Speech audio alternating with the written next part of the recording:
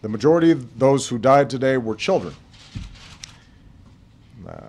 Beautiful little kids between the ages of 5 and 10 years old.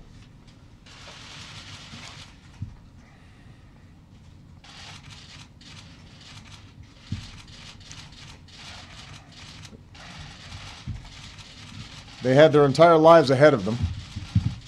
Birthdays, graduations, weddings, kids of their own.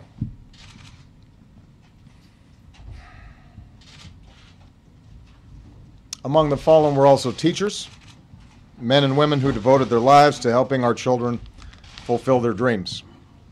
So our hearts are broken today for the parents and grandparents, sisters and brothers of these little children, and for the families of the adults who were lost.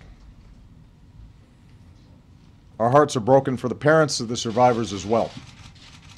For as blessed as they are to have their children home tonight, they know that their children's innocence has been torn away from them too early, and there are no words that will ease their pain.